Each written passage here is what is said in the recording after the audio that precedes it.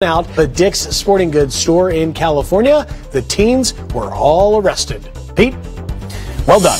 Well, apparently there is such a thing as too much winning. The University of St. Thomas in Minnesota, known as a Division III powerhouse, is getting the boot from the Minnesota Intercollegiate Athletic Conference, known locally as the MIAC, because the school is apparently just too good at sports.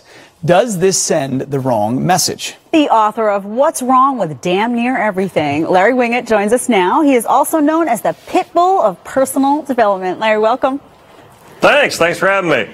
So this infuriates me, to no one's surprise, because I can't stand when messages like this are sent out. Everyone gets a trophy. Winning is a problem because it makes those who don't win feel bad. What happened to building backbone in young people and inspiring them to reach high? And you know what? Sometimes you're not going to get that trophy. Sometimes you're not going to win, but that's okay because the lesson is more valuable.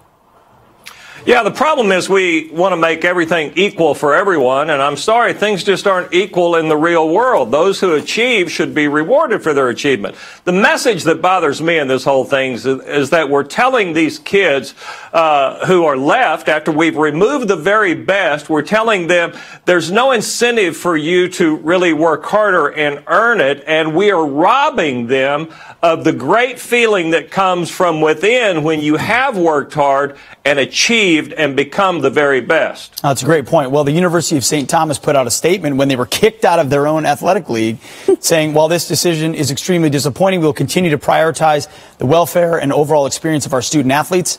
We are proud of our success. My brother's an alumni. He sent me that statement right when it came out. And the biggest rival of St. Thomas is St. John's. St. John's voted to keep them in the conference because they want the rivalry to continue.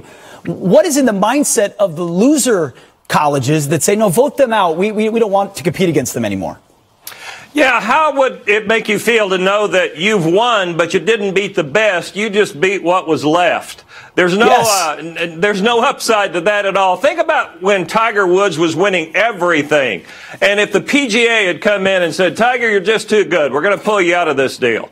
And then the next guy wins the Open or the Masters. Well, he'll know he won that, but he didn't beat the best that ever played. And so there's no real win for him. And that's the thing we have to remember with these kids. There's no win for anyone in this. We've penalized the best for simply earning it.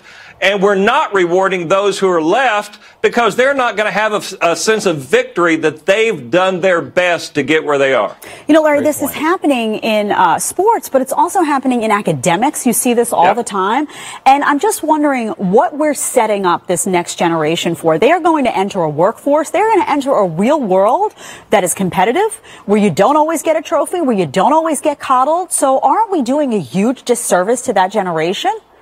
Listen, we're doing a huge disservice to our entire country because when they do go into business, they're going to find out, just as you said, Jedediah, that that's not how it works in business. And the problem is these businesses are going to have to deal with the tender feelings of all these kids who have graduated, and they're used to winning all the time, and they're not going to know how to lose, how to handle failure, and how to handle the kind of disappointment that comes in the real world and in business. And that's where businesses are going to be hurt. It's going to be harder for managers and leaders, and it's going to end up affecting us all long term, not just with the colleges. No, it's a bigger perspective. The book is What's Wrong with Damn Near Everything. Great title. You know he's going to bring it if Lary Winget wrote it. Thank you for joining us this morning.